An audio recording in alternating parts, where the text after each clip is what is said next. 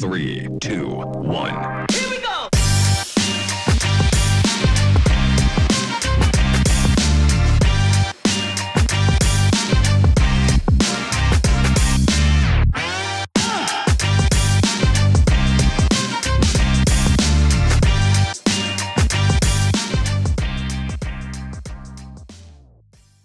Yo, this is Toney Boi, and we're here at Outside Influence. I got a real good friend of mine here today. He goes by the name of DJ Lopro. Peace, God. What's good, brother? Peace, world. What up, Buffalo? Eastside downtown. Oh, what up, Albany, New York in the building. Albany, the building. Shout out to the entire Bronx. Shout out all New York City. Matter of fact, all up and down to 95 South. And matter of fact, everybody who's just getting back to the world. Just good to see everybody. Be here. Thanks for having me. Oh, good to see you, brother. Love you, bro. So this is how we're going to get into it. As we start off every interview, the name, DJ Lopro. How do we come up with Lopro? Oh, man. There's a little bit to that, but not necessarily so much, without getting into all like governments or whatever, but I mean, it's easy to find me, I'm just saying that, like affectionately, just whatever. It's like, so it's Lo, you know what I mean? Right. Short for Lorenzo, whatever the fuck you want to say in whatever language. How am I for cursing? Is that okay? And all that? I can talk over. All right, cool. So, fuck all that shit. The point is that I would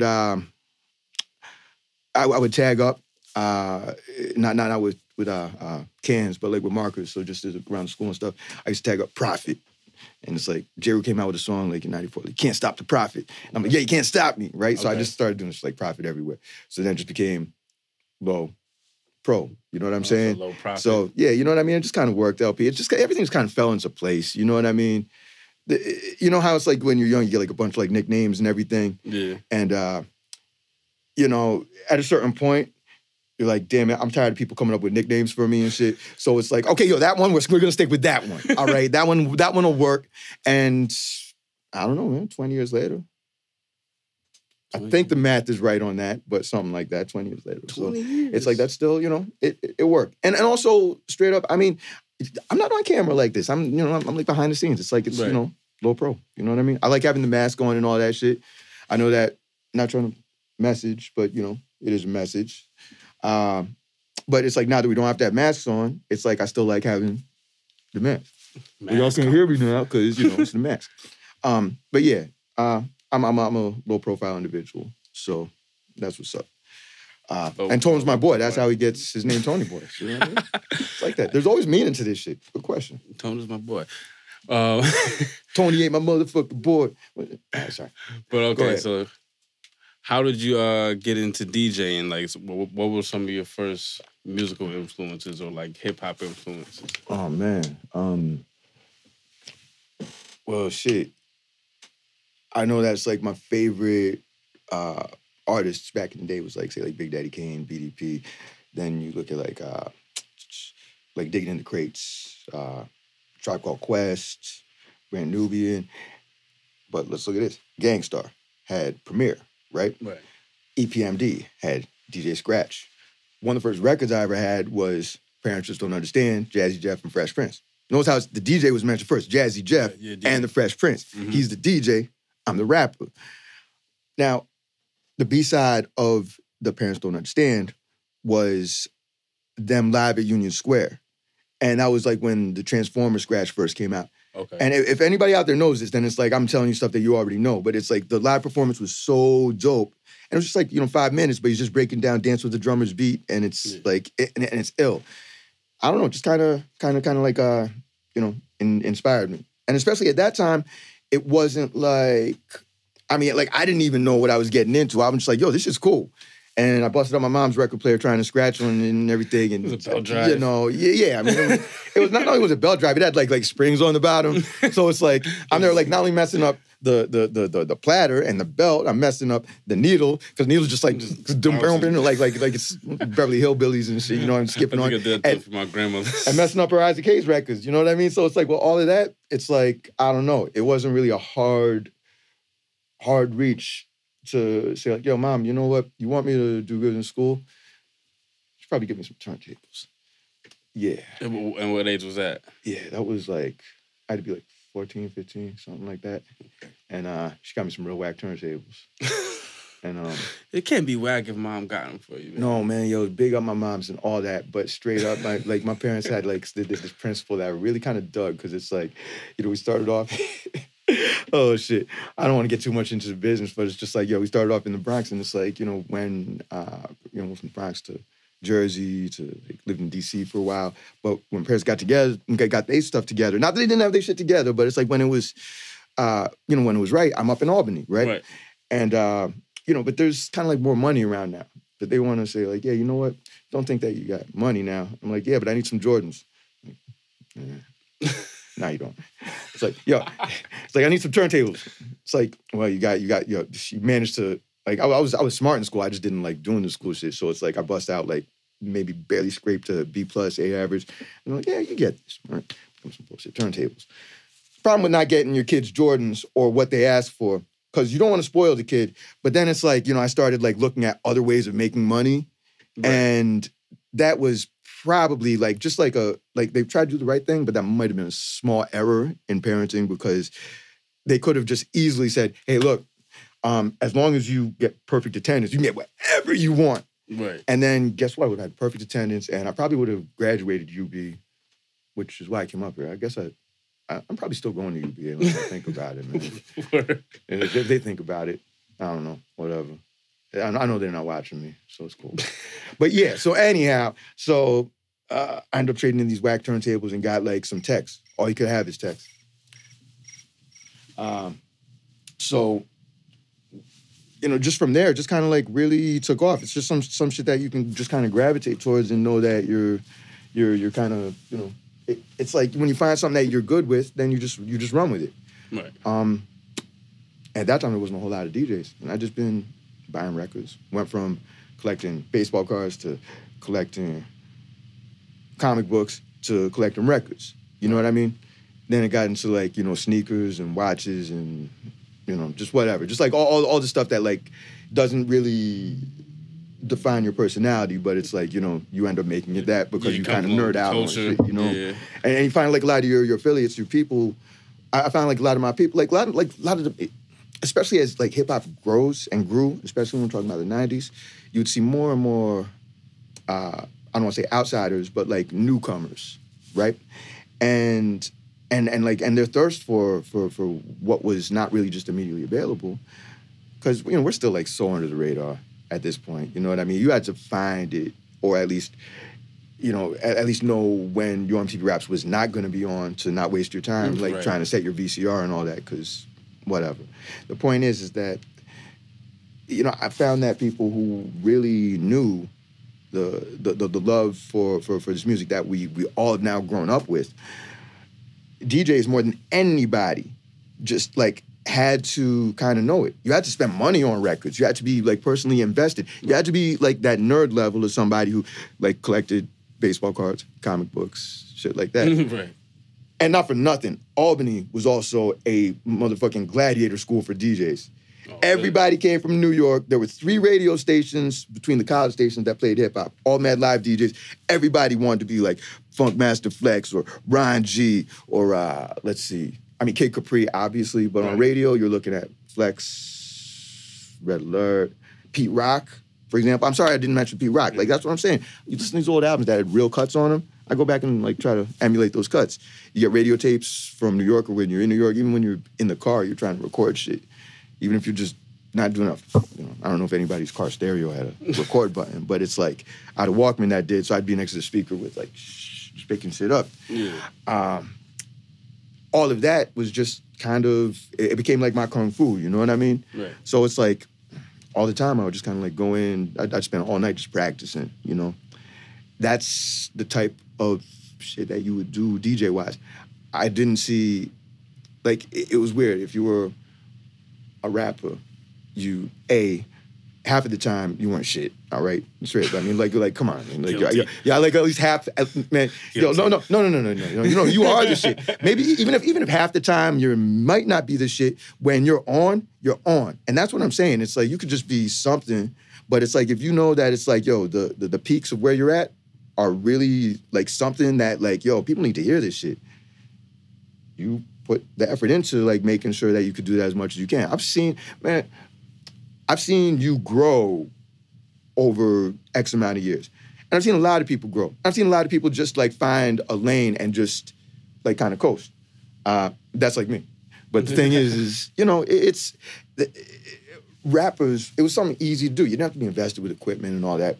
And a lot of times you just did it just to like, you know, be on stage. Just, you know, it's the opposite of being low pro. It's like, you like the spotlight. It's like, yeah, all my people in the house say, yo, it's like, that's what you want to do. And it's like, and yo, that's that juice. I feel that shit. I love being on stage, but it's not really me. You know what I mean? Yeah. So all I'm saying is that with the DJ thing, it's like, you had to, just like you'd have that, like I was saying, like DJs would have a little bit more just developed or deeper study of hip-hop knowledge. Not that we were studying, but it's like you're just... You know all the breaks. It's like you even know all the whack records that you bought just for like a party, and you're like, damn, man, I bought 2 copies of that shit. That cost me $12, and I got to use that shit for a month, but you still have it. And then years later, when that becomes something, you're like, oh, shit, well... Everybody else don't know that, but you do because that becomes your practice records because you just fuck around because you don't really need them. Yeah. It's just something where you get like you get real focused to stuff like that. I don't know if that applies to the craft now as much as it did, but at that time, you know, it did. So I don't know. Look, I'm just saying that the level of dedication that DJs needed was something that, like, if you wanted to be anywhere close to good, it's a hard study. You know what I mean? Yeah. And it's like, and there weren't no DJ lessons, there wasn't any YouTube or anything like that, and you know, Scratch Academy, which I don't know if Scratch Academy's still around. They were doing a good thing, but I'm saying, you know, we learned and we were like making it up while we were learning. You know what I mean? Right. It's something that fit, and I think that if anything, that might have helped focus me, you know? I probably like maybe strayed off the path of being like a good student. I don't know, or like even trying to be like an athlete or artist, or I don't know, just you know, whatever. I mean, you know, I had a lot of potential.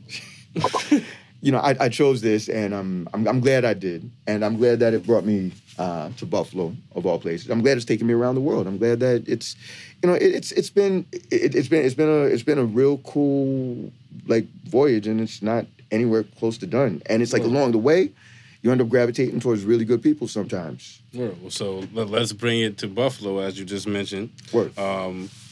What were some of your first hip hop experiences in Buffalo? So I know you got some good stories about that. Well, I could go into like what got me here, but it's like, you know, I just talked about me for a while.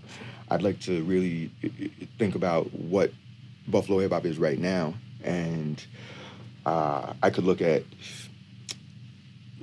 for example, like the first thing that comes up with Buffalo hip hop would be Griselda, for example, and that's family and all salute and all respect. I mean, it's amazing the night and day between what was not even like fathomable, right, for Buffalo to be able to achieve on like scope and scale and all of this. Like, I guess we're looking about 7 years ago is when Hitler for Hermes dropped around in that. It was like 2014. So yeah, so that's like it's like it's right around there, right? Yeah. But it's like right before that, it's like there really wasn't much, you know? Man, see, I don't want to say that, because even right here, all right, you know, my first experiences in this lab, it's like, it seems like an eon ago, but it was like, I would say,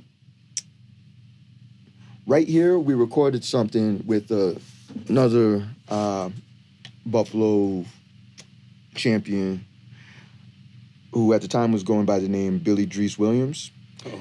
And now he might, no, at the time I think he was just going by Edreys, but anyway, if you know what we're talking about, then that's what's up. The album's called Good Morning, Amy. Yo, that's what's up there. That's fam. What's up, man? Yo, big up to Raw and Tell. Big up Trev Thorne. Yo, I mean, there's so much. But see, we went on the Warped Tour, right? Was it Warped Tour? Fuck. Yeah, okay. So I think it was Warped Tour. And Tone hit me up because it was his studio at the time. And he's like, yeah, can you go on Warped Tour in a week? Everybody calls me on tour, like, with like a week's notice. All right, that's something that's been so consistent, man. That's a whole other podcast, man. Right. Straight up, here's the issue. With this particular tour that we were on, we weren't like on stage or headlining. We were on like the little side stages. So we got some sponsorship from like, I think like Vans and Skull Candy, because they're like the vendors. So, Right. But we're not really making no money. We could sell merch though. Now, you're up in the middle of a bunch of vendors who's selling, again, Skull Candy stuff, some skateboard stuff, like, I don't know, Vans sneakers, etc. So what can we really sell? We got some T-shirts, we got some, yo, we should make a mixtape. Damn, we only got a couple songs that's ready. So Edreys is like an old school head, I'm an old school head. And it's like, yo, you know what we should do? We should just do like 10 joints, like just classic joints, right? So it's like grabbing a bunch of Eric and me, Rakim, like paid in full, special ed, I got it made. I don't know, maybe I'm trying to think what else. Like BDP My Philosophy. I don't know. It's like either way. You could actually check it out. It's actually called Classics. When you post this up, I can find the link. It's somewhere. If not, going back. It's pretty good. But at the time, we had to craft a couple of the beats that weren't instrumental ready. Mm-hmm. I think like for example, I Ain't No Joke. I used to let the mic smoke. That uses a it's Space by whatever. It's a break, but whatever. But then there's a boom, and that you just play on the, and then you get the James Brown horns. So we just kind of like reconstructed that. We reconstructed a couple other things, and then mind you, we were going to tour in about a week. So right here, Edreys just like does in like a couple of days, lays down 10 songs. Like, just like with like fresh lyrics. You know what I'm saying? A lot of me's writing on the spot. I'm like, yo, we ain't gonna be able to get this done, man. It's Monday. He ain't gonna get this done until Thursday. Tuesday night, it's like, okay, it's done. Send it up. So he sent it to me, and then I'm like, shit. Now I gotta put it into a mix, like an hour-long mix or whatever, and I have 2 days to do that. And then we had 2 days to like, press it up. And we did a photo shoot for it too. Like all this happened in just like, man, like I'm talking about 5 days, and we were like kind of like working until like 2, 3 a.m., knowing that we had to be up at 7 each time. And it's like, so it was, and then get right on tour, right. Which was, I mean, it's a lot. I would not want to do that right now. Like nobody should want to do that. If somebody's like, yeah, I'm built for this. It's like, yeah, no, you might be built different, but this is different. Right now you can really quick hours. Yo, it's like, and the funny thing is that it was for like no real scratch either. You know what I mean? Yeah. But it was still like a real good experience. But things that like right here with just with the tools that were all here, and it's like, there was stuff. There's obviously more now. But just by having like the right people right there in the right heart to be able to do it is something that, man, again, this is way before any spotlight on Buffalo. We've been sitting here like not having any of the juice that like other bigger markets had. Anybody in any other market who was at the top of the market, because we were at the top of the Buffalo market, which was still pretty little. They'd be like, man, Warped Tour for no money? And we have to make a CD in like 5 days? Fuck this shit. Man, we got it done. Because that's what it is. Like we were starving artists type shit. You know what I mean? Gotta make something happen. And I mean, I go back and I listen and I'm like, wow, this shit was really, like, we really did that? Like in a pressure cooker like that? I expect to go back and be like, yeah, man, if we had more time. No, if we had more time, it wouldn't have even come out as good. Like, for real. And these are, and by the way, Tone, not Tone, but like Tone X. Big up Tone X. Him, Edreys, and many other people who I haven't even gotten into at all. We all really met through what we started at Broadway Joe's, which was Baby Steps Hip Hop. And that's a couple of Buffalo expatriates are really, really responsible for that. So can't... You were one of the founders of Baby Steps? Yeah, I would say that I was there on day 2. MC Sick, who's in Chicago right now. Big up Sick. Salute. And also, and really, Sick is also from the Bronx, so big up, yo, man. That's my homie, man. I really gotta catch up. I hope he sees this. I'll link up with him. Tommy, who moved out to Boston, he was an ill DJ. Me and him used to be in every single battle. And he won them motherfuckers. I mean, according to the judges. What up, Tommy? And I mean, he's in Boston, so it's like, I mean, he don't get the same amount of love as the Bronx do. But yo, Tommy was such an ill DJ, and like definitely a super influence.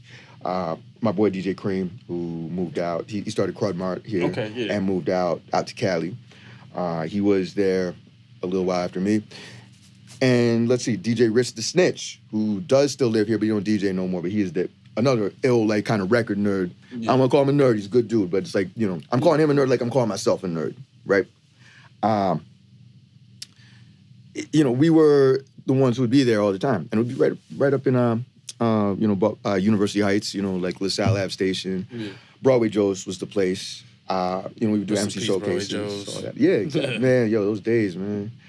It's like, and I got to big up Sam and Greg, who were the owners who really allowed it to flourish when a lot of other places weren't trying to, you know, deal with our vision or do what we were doing, or really move in a way that required like a little bit of, I mean, you had to just have like faith and trust that like things wouldn't go sideways or that it was even going to be like worth the money. But you know, it all ended up working out, and it, you know, it's like I like it when people come back and they're like, yeah, yo, back in the day, Broadway Joe's, Baby Steps. I'm like, yeah, it was dope. But don't get me wrong, there was a lot of struggle in that too. Mm-hmm. You know, there would be nights with that. It's like middle of winter where it's like nobody would be showing up. I played a few 5 people shows at Broadway Joe's. Yeah, exactly. But it's like everybody looks back and they're like, yo, that was so dope, man. You got to bring it back. It's like, yeah, see, you remember all the good shit. The good times, yeah. All the good, like, if it was all gonna be good times, then why would we have ever stopped? It's like, trust me, when the things stop for a reason, man. It's like, right. that's, I mean, it's, but I still love those conversations because they bring me back to kind of like fondly remembered places. Yeah. You know, it's funny, just for like a point of reference, that was like around 2000. There was Drool Records that Tommy worked for. They were on Allen. There weren't a lot of DJ shops up here, and again, still we were buying records. So, so it's like, so this ended up becoming like a nucleus for hip hop heads, for DJs, for MCs. I mean, it's like you had flyers, anything like that, mixtapes. You go to Drool. Yeah, it's like no matter what, it's like you're gonna have to put like. You're gonna have to spell it out because people be like Rule, Ja Rule, something like that. Yo, but no, Drool. And they were more like techno-ish. Yeah. And then we started 716 Records up right near where Broadway Joe's was. And we were more hip-hop based. And let's see, there was a couple shops that were already out here, Dr. Bird's, New Style, etc. But you know, with these shops, it's like we end up being able to kind of form a little bit of a community. And I don't know, it felt good being a part of all that. It's like, you know, we can look fondly back on all that, but now it's like, you know, you don't need the record stores more. Although it's like I like seeing them like kind of make the resurgence. Yeah. And I love spinning vinyl. Like I mean, it's not as convenient. So when I see you and Color always spinning vinyl whenever y'all get a chance. Oh man, shit, big up Cut, man. His name is on the wall here somewhere, man. Yeah, it's out there. Yeah. It's probably like a gold DJ Cutler record here somewhere. You know, whatever, Buffalo Gold, some shit. But yeah, yeah, you know, it's like it's good keeping all that alive, but it's kind of good seeing where all that groundwork that was laid gets us to now. I ran into Shay. R.I.P. Shay. Rest in peace, Shay. R.I.P. Shay. R.I.P. Shay. Holy shit, man. That I'm still like, yeah. That I still haven't really like really made terms with the fact that he ain't here. You know what I mean? Between him and Ruckus, I'm in the same. Oh shit. You know what, man? It's like last year was a tough year, wasn't it? It was a tough year, man. Yeah. R.I.P. Ruckus, man. That was a beautiful day. Yeah. That was a really beautiful day. I mean, like his memorial was a beautiful day, is what I'm saying. But even before that, not to skip off that or be jumping around, but Shay, I met through Baby Steps. Actually, no, I met him through 716 Records, and Benny was around then. Conway was Cannon. 2 Chain Benny Man. Yeah, there we go. There we go. And then Hoochie Cracker was one more. Now, we really prided ourselves, or at least we did these MC showcases at Broadway Joe's, and it's like, yo, keep it underground. Like, yo, keep it real. Now, I don't know. I would have been fine with everybody getting on because we did a monthly showcase. We put on 6 MCs. I spin the beats for them. It wasn't a battle, but just like, you know, just a stage. You know what I'm saying? You could shine. Like, found a lot of talent through there. You know, it's like, I think there was always kind of like, there would be like, you know, like a lot, like if I could find my old answering machine, because people used to call up my machine. I don't know why I put my number in this shit, but I did, right? But it's like, yo, all right, yo, you got 30 seconds. Yo, leave your number. Don't forget the area code, okay? Please, like, go, boom. And it's like, so I would have these crazy, just like little demos on this, it's like old school answering machine that had a record on. So I had like hours, but it's like, that was crazy. It probably cost $500 if I didn't find it off the back of a truck somewhere. But it's like, at that time, it was like the shit. Yeah. So we used this. I don't know where it is now, but I guarantee I'd find some ill throwbacks on that. I need to start digging for that. But yeah. Unfortunately, like, a lot of Shades artists didn't get on, maybe because of some favoritism that was involved, or maybe it wasn't just like really seeing everybody's vision. But still, it's like outside of the Baby Steps, Broadway Joe's thing, you still would catch up with Shay a lot because Shay was in the hood, you know? I mean, like, for real. And it's like, you know, the Baby Steps stuff was kind of a college area thing, you know? And that's fine, but there wasn't so much of a crossover. Like, you know, I didn't see anybody from like, you know, Bailey and Delavan, not too many heads, like, making their way up. And I definitely had problems going, like, you know, out to the east side or out to the west side or, you know, downtown Broadway. Yo, straight up, yo, people were scared, you know? Like, yo, honestly, I live on Broadway. I'm scared to go to Groove Lounge sometimes. You know what I'm saying? Like, straight up. It's like, so I get it. I mean, it's real, but, you know, it is what it is. Now, it's, like, a lot more fertile. You also have an internet where you could just, like, put something up, and then no matter where you are, you could just, like, you know, kind of, like make that at least... somebody can hear you, they can say something back, and it's all good. But, like, that foundation still laid its way for bigger things to happen, to get put on for shows. Like, Red Bull came out here, sponsored a lot of stuff. I was talking about the Warped Tour. Snow Jam kind of took us all across Canada and everything. That was just DJing-wise. I mean, this is just, like, little stuff. When we're grabbing for scraps, this is big shit. And I would say that it also probably got us onto right around here at Buff State Radio. 91.3? Right. Sunday Night Legacy of Hip Hop that's now not around no more. But, you know, I mean, the station is around, but you know. Nobody's on it. Well, you know, also nobody really listens to radio. And also, that place hit, because I was the music director for hip hop, right? So I'd have to hit up all these labels. Excuse me. And while I'm hitting up all these labels, they have like a certain, I mean, if anybody has done college radio, you know how it is. It's like, all right, yo, what's your demographic? You know, how long have you been on? Who's everybody involved? What do you normally play? What are your playlists? What distributors do you also deal with? Who's servicing you? How much wattage is your antenna? So, let me get this right. Now, you know, like BLK and everybody down there, it's like they got like 25,000 watts, something crazy, right? And Buff State, and this is why you can't pick up Buff State radio, even if you're just like you're over here on the Skedacular, you're good. But then it's like when you dip down onto the 90, it's like then it's like, yo, this shit, like it just goes to straight static. It's like there's just pockets where you could get it. But what would be crazy is that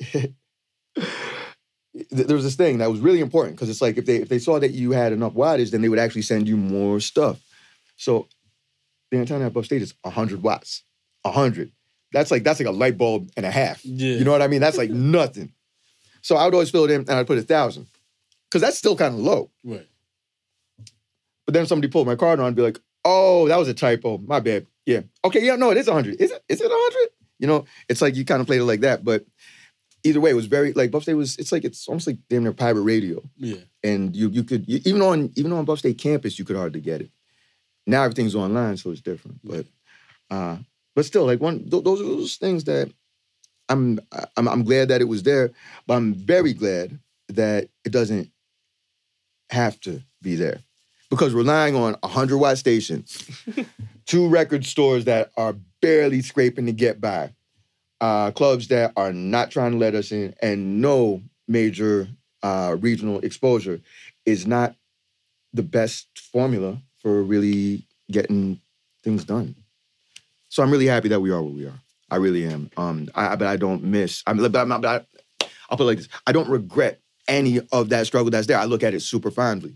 Yeah. So when people are like, yeah, back in the day, baby steps, that was the shit. I'm like, no, it was a struggle. But I'm super fond of it. This place right here brings me back to a lot of that, man. Straight up.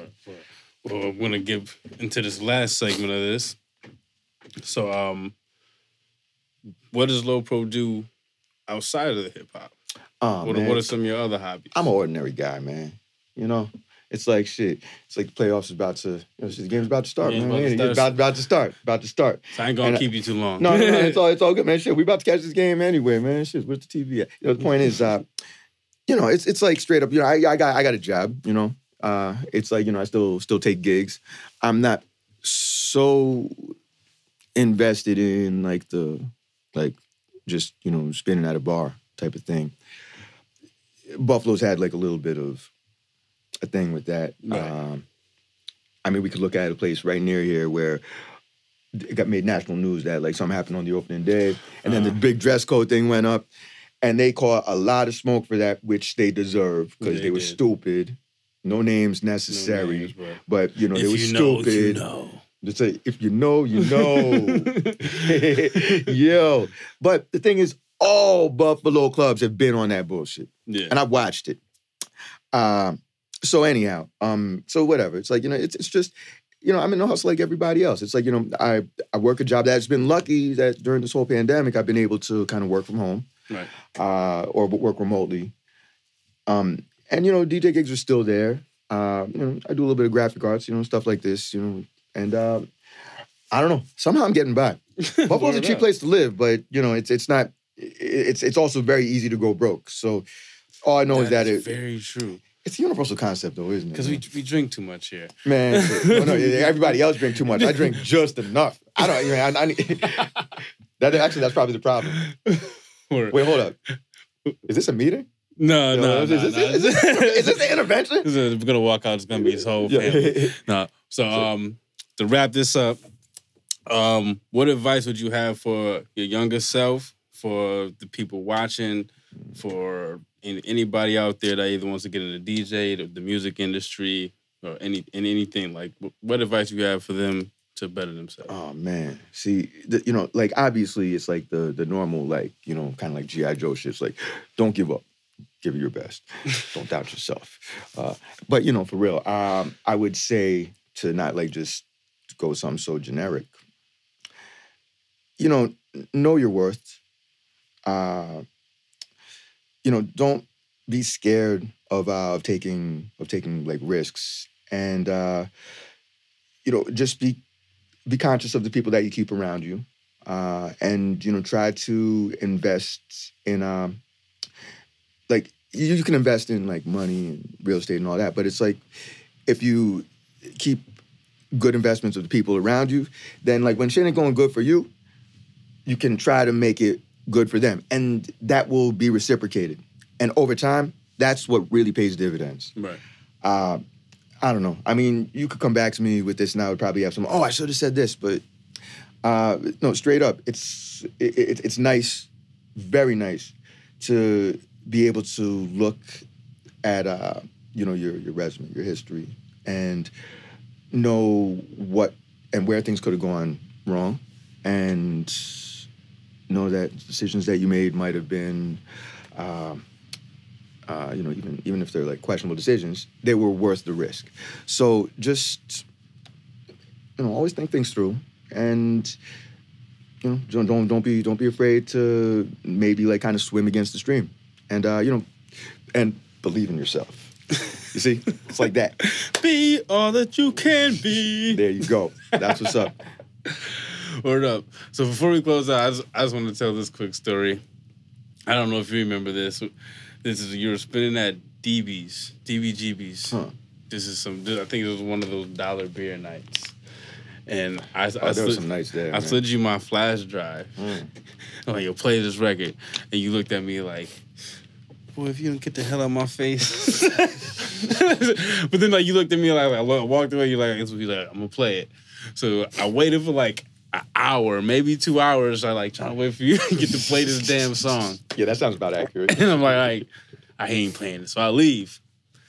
And I'm driving home and I get a text from you. You said, yo, Tone, why didn't you tell me the song was so hot? I was like, yo, I was trying to, like, yo, play the song. And you text me, yo, why didn't you tell me the song was this fire, man? Come on, man. You was rolling with Coolie High, bro. Yo, you was rolling with Coolie High. Yo, there was like, yo, for real. Okay. Y'all have seen some of these podcasts before, so I'm sure that there's been some Coolie High vets like around, and if you like watched enough of this or whatever, I mean, it gets mentioned a lot. We're gonna get the Coolie Boys thing. Okay, well, just understand. Yeah, that's got to be an extended season. Straight up, man. They had a fucking posse, man. It's like these ones would be walking down the sidewalk. You would have to like really just change your plans. It's like it's like there was so many of them on stage. So it's like at the time that you hit me up with that, I'm just like, yeah, that's Tone, man. Maybe that's Gaines. I don't know who the fuck. I don't know. It's one of the motherfuckers.